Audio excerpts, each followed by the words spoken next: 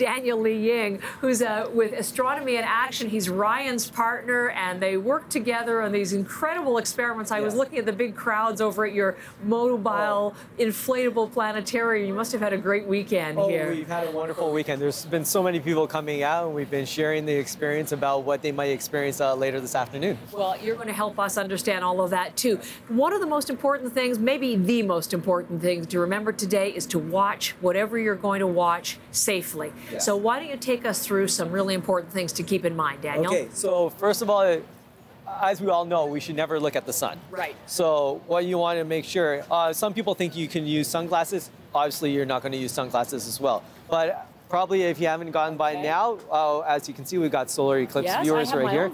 You got your own version? That's gorgeous. I like that. Yes. My sister said those. Oh, fantastic. So obviously, and you want to make sure that when you're putting them on, you're not looking up and putting them on, right? A lot of people are going to do that because they're going to try to find the sun because it is going to get a lot more dim. So you want to make sure that you actually, look down, put them on, and then look up at the sun, right? Make sure you can see it. And then when you're done, look down and take them off. You're taking them off. Yeah. That moment of totality, which is the only time you can take them off. Absolutely. Look down before you take them off. Yes. Okay. And usually a good way to indicate for that is when you have the glasses on, right? When the sun's completely blocked and you can't see it through the glasses, you'll probably hear the sounds and everyone using their apps as well.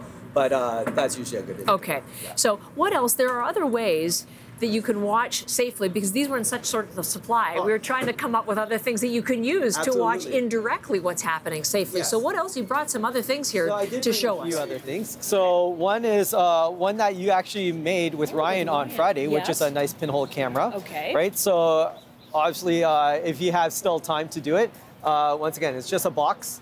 And what you're going to do is just cut out a hole on the side or even over here, and that's going to be your viewer to look into the box. Okay. You want to have a nice white background, and you're going to cut another hole here and put a piece of foil in front, and you're just using a pencil or a toothpick and poking a hole through, and you're just going to aim this at the sun. Obviously, you're not going to look at the sun. You're going to hold it behind you like this and aim it so that it's facing the sun, and the sun will pass through the hole, and it'll illuminate an image on the white. If you don't have the box, or I mean, it would be pretty easy to make, but this is, let's go to the pantry and see what we're into the kitchen, and you can use this. How do you use these things? So it's very simple. Once again, it's similar to creating that pinhole effect with the camera. So, if you have a ladle, once again, you're looking away from the sun, you're kind of looking towards the shadows on the ground, and just make sure the holes of the ladle are pointing towards the sun, and the sunlight passing. The colander is going to give you multiple viewing of the solar eclipse as well. Even a pinhole effect with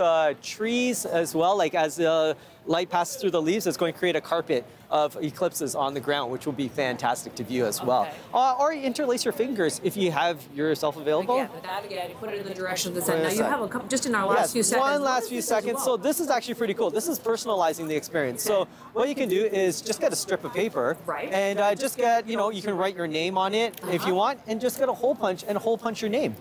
And then that way you can actually have your name get eclipsed during the eclipse, right? And you can do this all across Canada, which is great.